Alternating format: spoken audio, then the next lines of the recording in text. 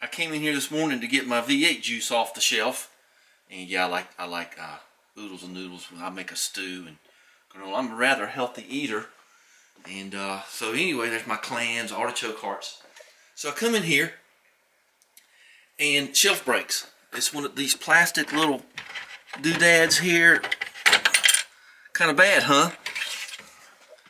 What does that tell you? Only the best.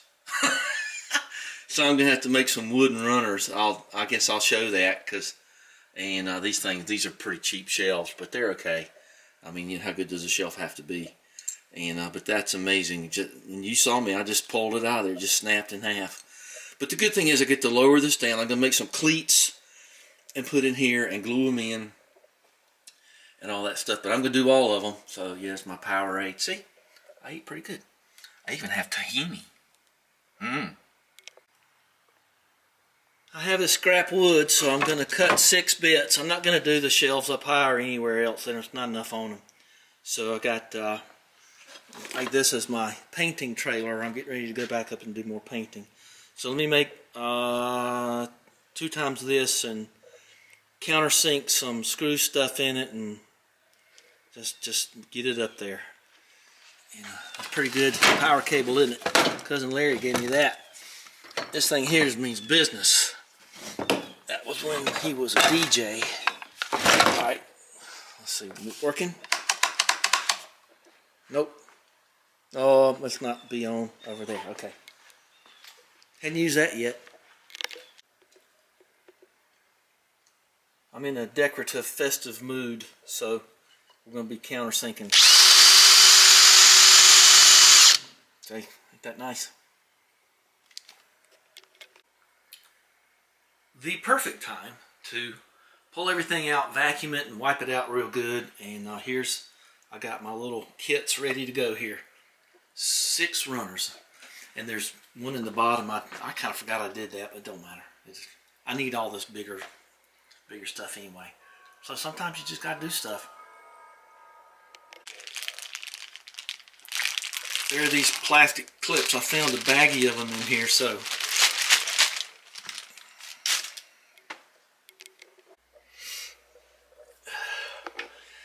you got to keep in mind that you can't go too far because you'll hit your equipment. So you have to measure carefully on your screw depth.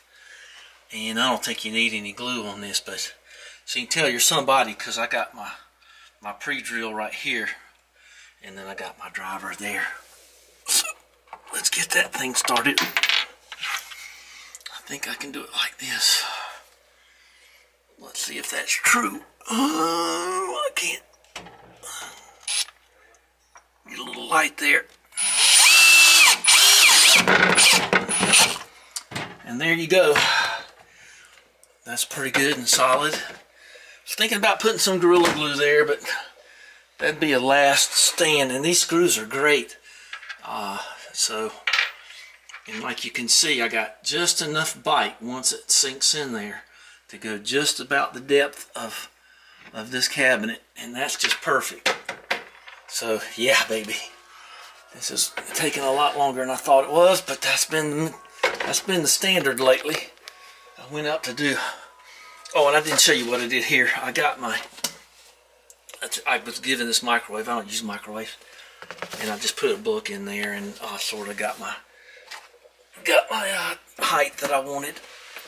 So the other thing I ran into was there was that thing in there to give these hinges a backup. So